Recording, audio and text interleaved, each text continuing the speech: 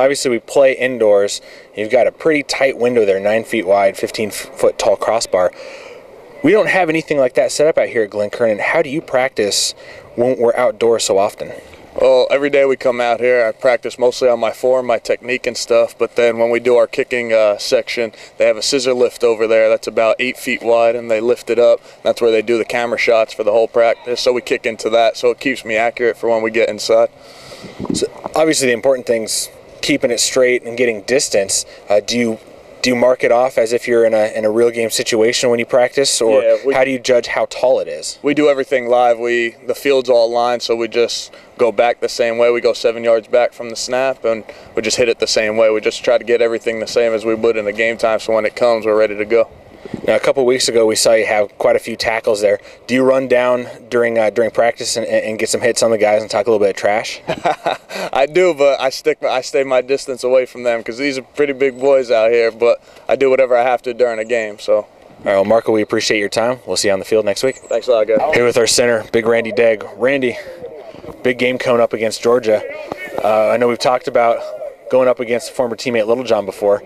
You handled him pretty well this last game when he came up to Seabest Field.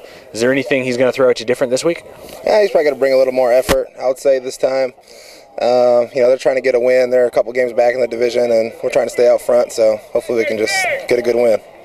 Now, we don't have walls out here, big grass field. How do you make the transition when you're practicing outdoors as opposed to playing indoors? Well, as an offensive lineman, it's pretty much the same. The walls don't really affect us, and if anything, the ground's softer, easier on our joints.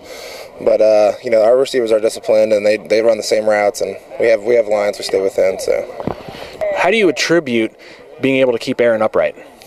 We're just more familiar as a whole team, as a unit. The ball comes out a little quicker, having the second receivers again, and Coach Kraft's really helped us out with our technique, and we're just becoming better ball players, as a whole unit.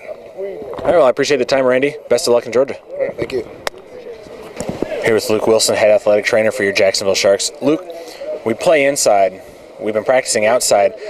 Do you notice any difference with the way that you have to treat guys in terms of medical treatment or ice packs that makes a big difference between the two?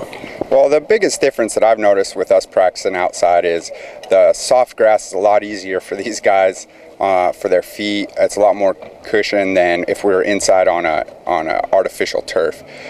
So as far as injury aspect goes, the grass is a lot better for us to get out here. Plus the weather's beautiful.